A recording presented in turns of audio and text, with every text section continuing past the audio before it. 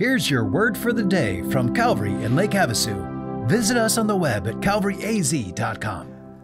Happy Monday, Calvary. Pastor Chad here with your word for the day. Hope you had a great weekend and ready to have a great week.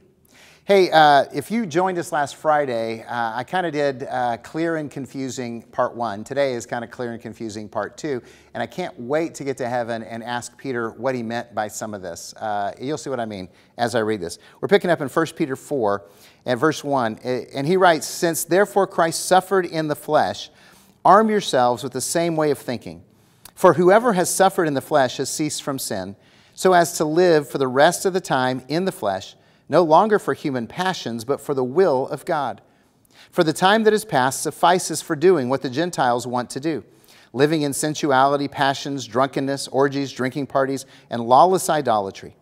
With respect to this, they are surprised when you do not join them in the same flood of debauchery, and they malign you. But they will give an account to him who is ready to judge the living and the dead. For this is why the gospel was preached, even to those who are dead, that though judged in the flesh, the way people are, they might live in the Spirit the way God does." So first of all, let me just deal with the things that are clear, because there's a lot more clear here than confusing, but we'll get to that. First of all, Jesus suffered physically, and Peter says when we suffer physically, then it helps us overcome our fleshly desires.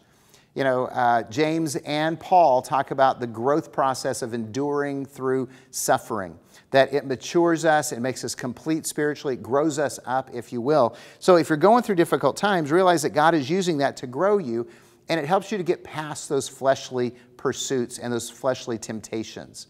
So that's the first thing that's clear. The second thing is that Peter's really clear about don't go back to your old sinful life. You know, it's always a temptation. Your old friends that want you to come and join them in the things that you used to do and you don't do anymore because you met Jesus and he set you free from sin and death and hell and temptation. But don't be surprised if those old friends write you off.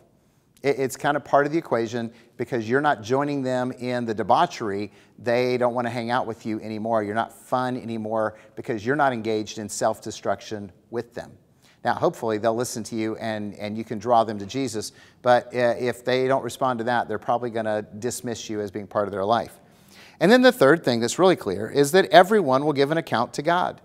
Judgment is inevitable for all. Again, Hebrews says, "For it is appointed unto man once to die and then judgment," which is why every single one of us desperately and unequivocally needs Jesus. Without Jesus, we have no hope facing judgment because we're guilty.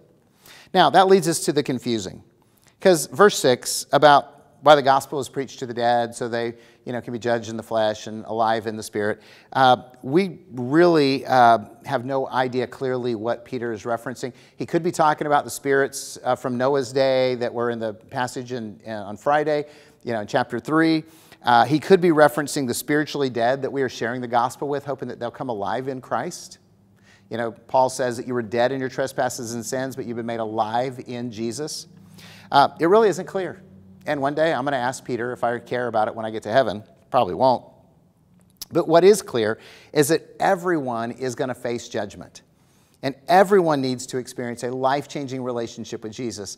And all of us need to be a part of that mission of telling them and loving them and serving them and calling them to experience the grace and love of God in Jesus Christ. And if we do that, then we're going to be blessed as well. I hope you have a great day.